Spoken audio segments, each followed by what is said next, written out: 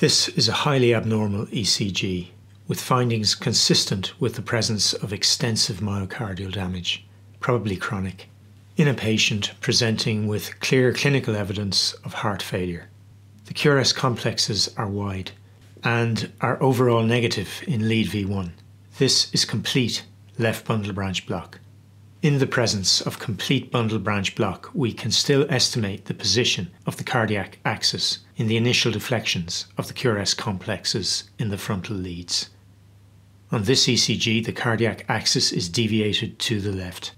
In cases of complete left bundle branch block, the presence of left axis deviation is said to indicate more severe underlying cardiac pathology.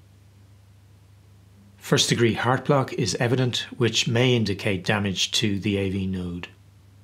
The deep negative P waves in lead V1 are indicative of the presence of left atrial hypertrophy or abnormality, and consistent with this, there is true P mitrale evident in the inferior leads. You can learn how to recognize and categorize conduction abnormalities on the ECG and how to identify ECG findings indicative of structural abnormalities of the heart at Acadoodle.com. If you need credits, we are ACCME accredited, and our Pro subscription offers AMA PRA Category 1 credits. Sign up today.